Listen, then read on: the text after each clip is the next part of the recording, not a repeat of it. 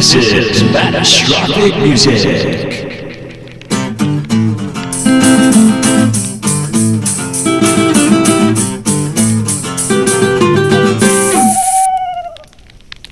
Welcome, campers. Thanks for tuning in once again to Mattastrophic Music.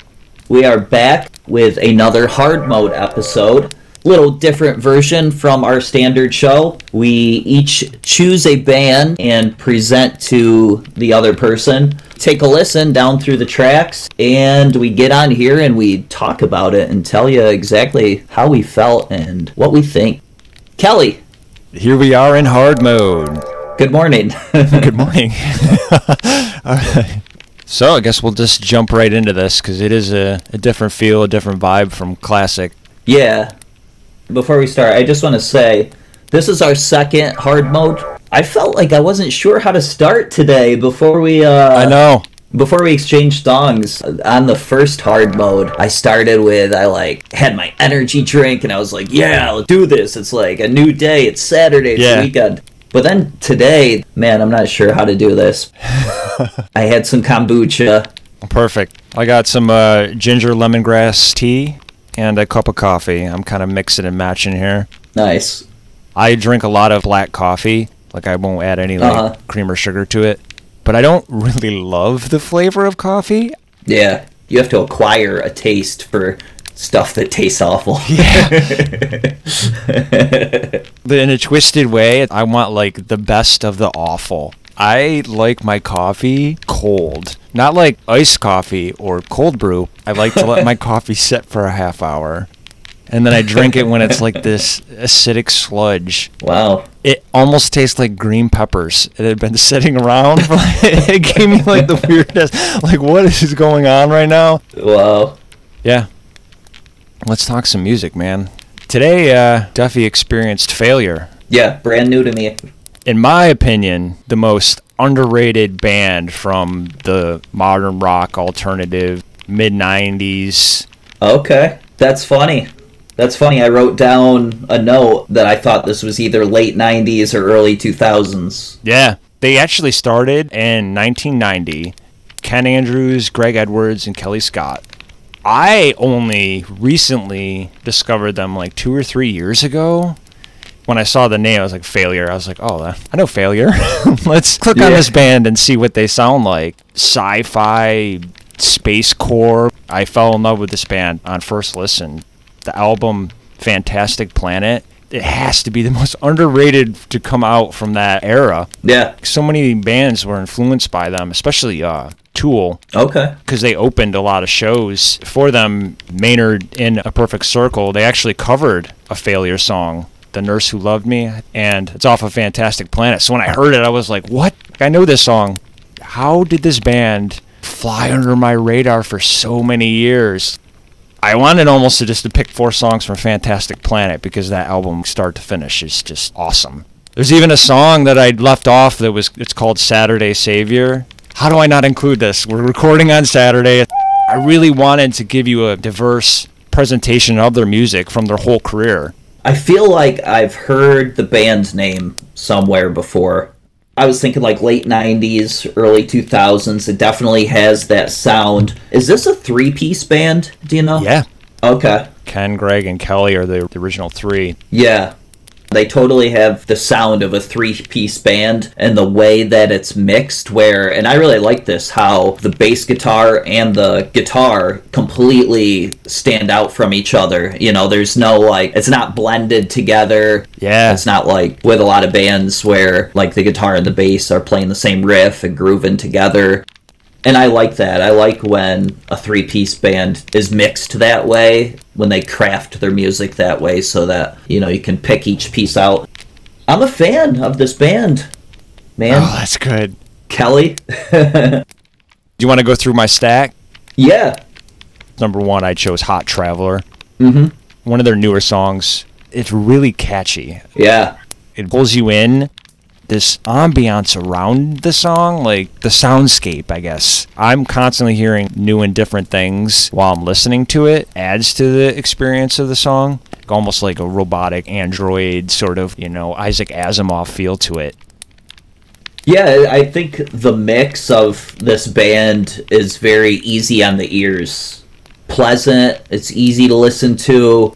You know, I listen to it here at home, but it's something that I can easily see myself just putting on in the car. It can be front and center, or it can play in the background and, you know, sit comfortably either way. Yeah, Hot Traveler was probably, I think it was probably my favorite song on the stack. I knew it. And you know, because I debated on where to put it in my stack. Had this one, I could go at either 1 or 3.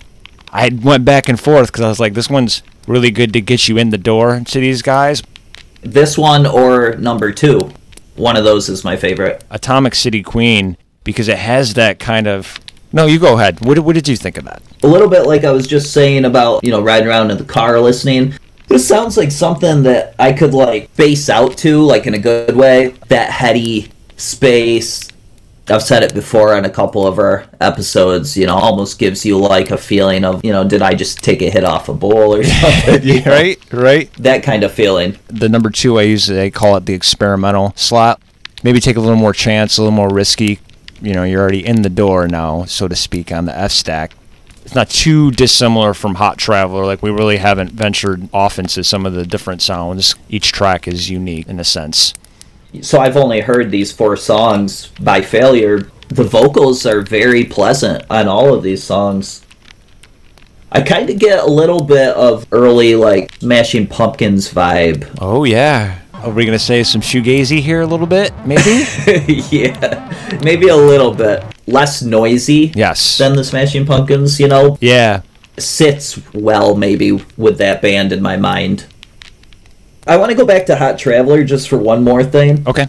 Towards the end of the song, it does this thing where it sounds like the song is about to be over, but then it kicks back in, and I thought that was a neat little surprise. Yeah.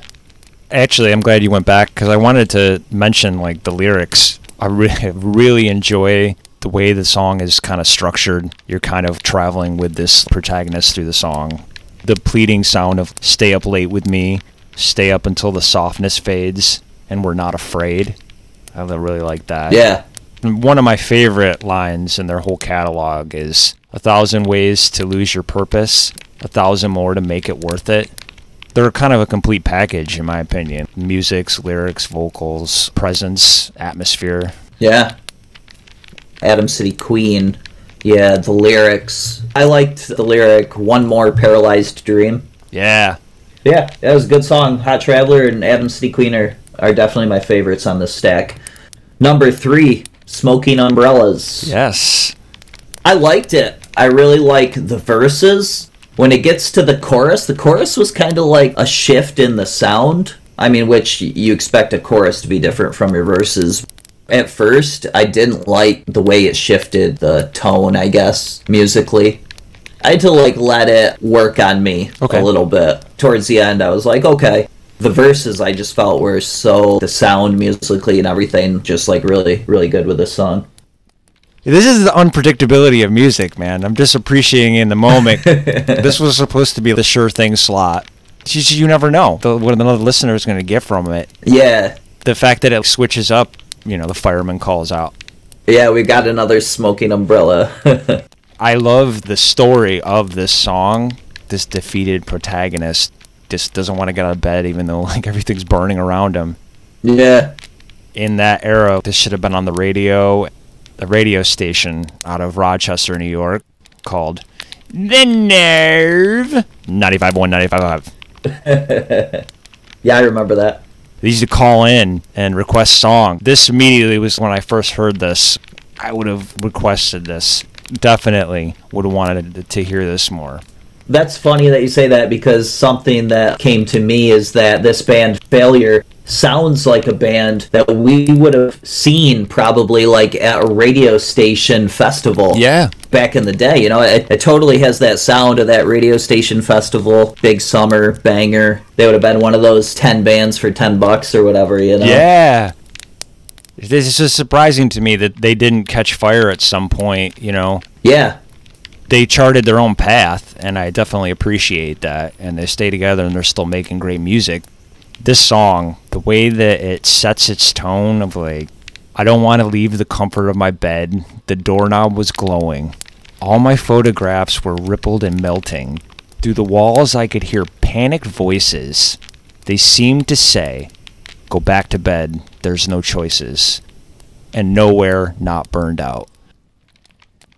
I don't know, there's something really haunting and like, I want to say almost gothic. It sounds haunting when you read it. Okay, well, I guess if you read it like that. It's not in the song, obviously. The song has the, yeah. All right, so let's close out with my sledgehammer is Paralytic Flow. How did you feel about this track? This was my least favorite track. Oh, okay. On the stat. And it may have had something to do just with the way that I'm feeling in the moment when I listen to it. The song, it kind of seemed to like go on too long for me. I was starting to feel like tired and almost like my mind was like trailing off. So now you got me over here going, crap, I could have added frogs or submission, and my brain's like listing off all these songs. And you know, this one, I mean, I like this song. I really had a tough time escaping my formula, and it's like I need that epic feel to close it. It's a growing process for me. Well, yeah. The earlier song was a little more hard punching kind of music, you know? I would have liked to hear another track like that. Yeah. And I'm like fighting with myself as I'm making this. You know, growing pains here. The listener is going to go along with us on this journey as we figure this stuff out musically with each other. Yeah, I mean, with these hard modes, we're trying to, at least what I'm picking up from you, and I'm doing the same thing, we're kind of trying to make like a story experience. The ups and downs, like a ride. So I get it. This is good for the future.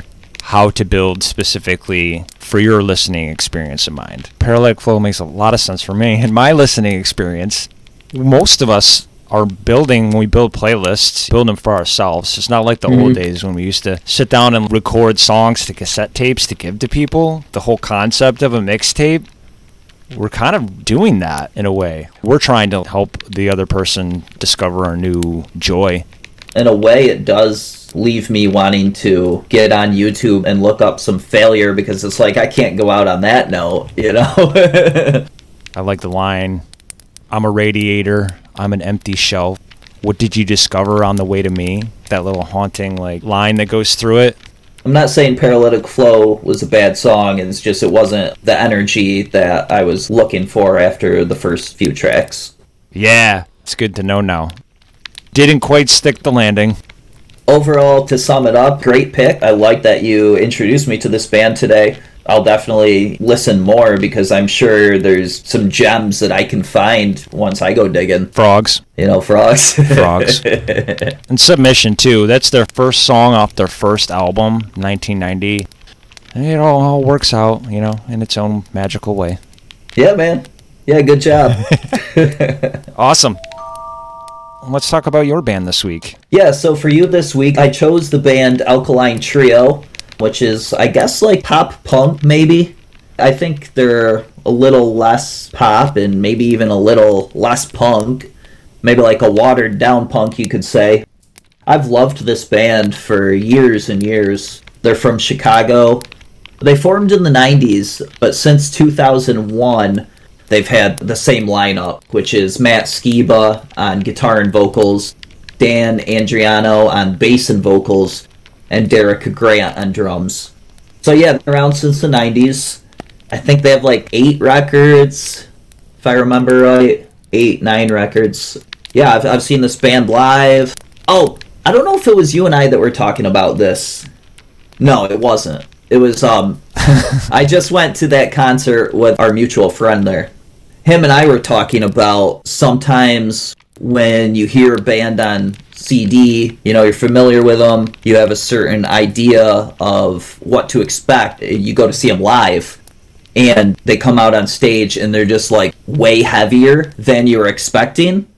That's this band. You listen to this band on, you know, the recordings. It doesn't scream like, you know, Circle Pit, you know, like no. Slam Dance. Dude, when I saw this band live, it was, wow. Amps must have been up to 11. No. The energy was just super high, frickin' moving, definitely like doing a little bit of the slam dance, slamming into each other. It was a different experience. It was pretty awesome. So that helped. Oh, I like that. It left that impression in my mind, just solidified the fact that, this band is awesome in my mind. That's why I chose this band for you. I had a feeling that it kind of sat within that musical range.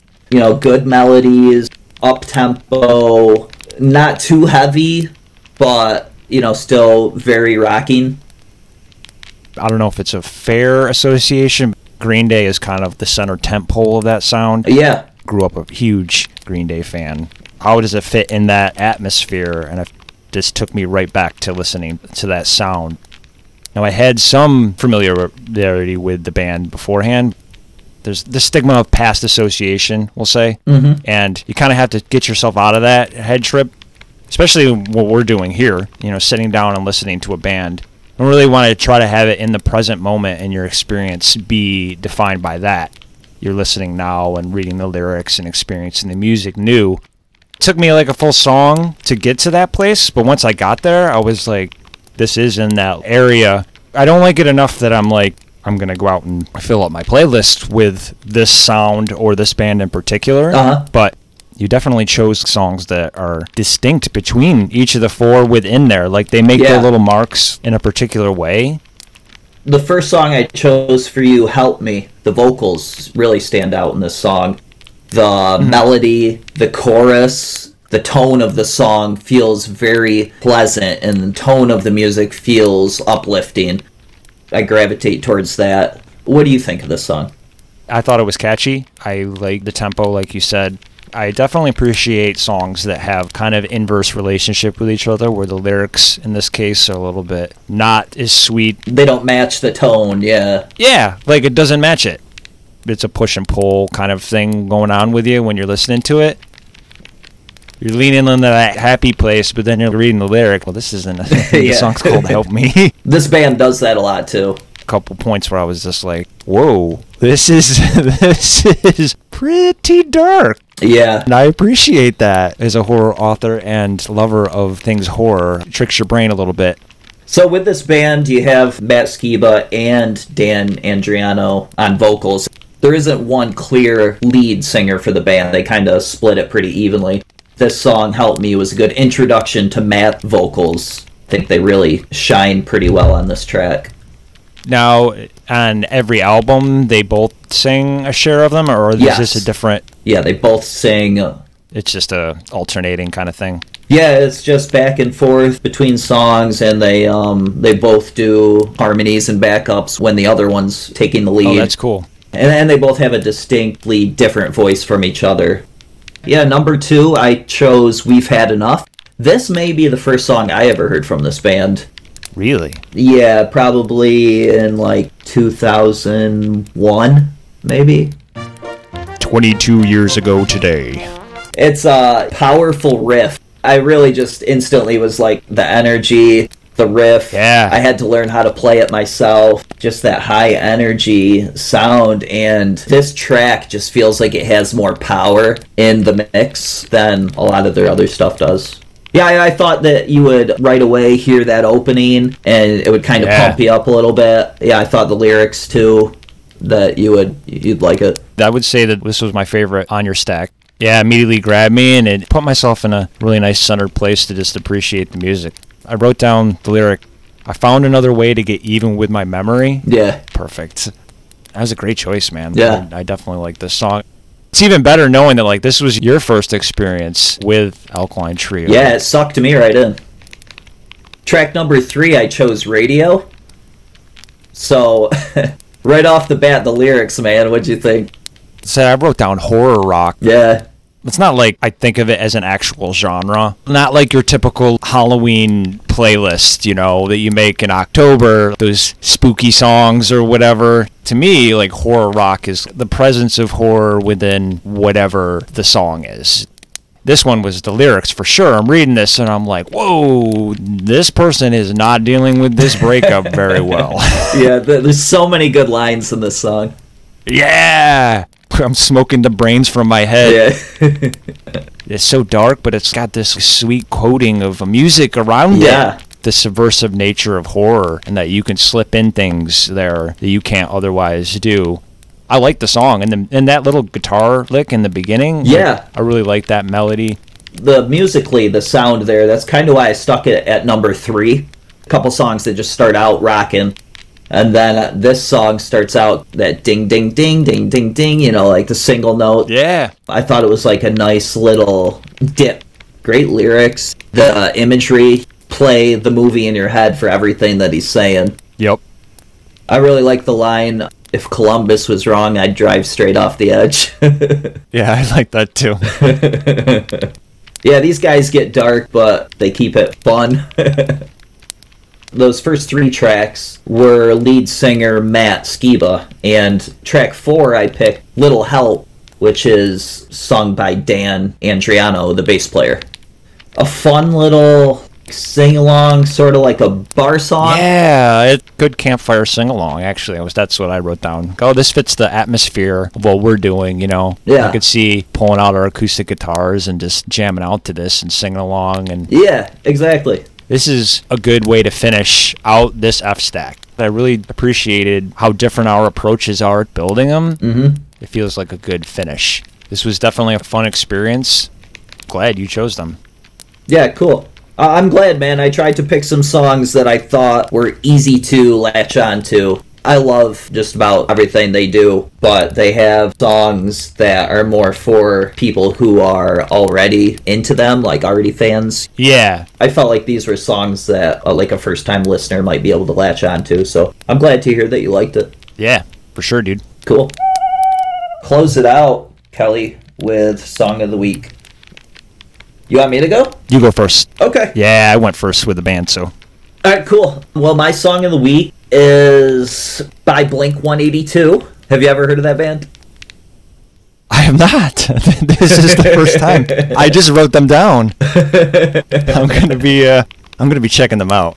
Oh yeah. What's the song by this band you'd like me to check out? So the song is "Bored to Death," and it's off from the record California, which was their 7th record. It came out in 2016. So what's cool about this track and this record is that Matt Skiba from Alkaline Trio sings this song because he was a member of Blink-182 for this entire record. Yeah, so he did this record, California, with the other members of Blink-182, and he did 9, I believe is the name of the record after this. It's just the 2 records that he did with them, and, I'm a big fan. Obviously, I gave you Alkaline Trio today, but I'm a big fan of Matt Skiba, and him with Mark Hoppus and Blink-182, I think it's awesome. Like, I wish that Tom DeLonge never came back to the band. Oh, he said it. He said it. Oh, he walked up to the line and he crossed it. Because he's back now. Tom DeLonge is back. I love Blink-182. I have since, I was 14, 15, whatever it was. And I don't want to negate anything that Tom DeLonge did with the band because I love him too, but I just think that Matt Skiba with Blink is awesome and amazing. I really love it so much. I knew that he was in the band, but I just recently discovered for myself, I dove into these records and actually listened. California and 9, they're both really, really good. And I picked Bored to Death, which was actually released as a single. It was their first single with him in the band. And it's just a great tune, man. Check it out. Please check out some other stuff that he did with them, too. So I'm glad that you chose that song because it ties in with your F-Stack this week. Because mine also ties in that I chose Ticks and Leeches by Tool. Oh, okay. In that Failure being an opening band for them. So I chose Ticks and Leeches because I was listening to Failure this week. I decided, I'll go back and listen to some Tool. Are you familiar with the song? No, never heard of it. Not a big Tool person. I know their radio songs, and that's it. Okay. This is a little bit more of a deeper track. Ticks and Leeches, man. Kind of says it all. I don't really want to, This is the song that I've been listening to the most. Yeah, that's cool. Is this one of those Tool songs that's 8 minutes long? Yes. It is. Yeah, dude. All right. So then, tune in next week. All right. All right, man. Yeah, it's been good. Goodbye, I guess. Goodbye. Bye-bye. Later.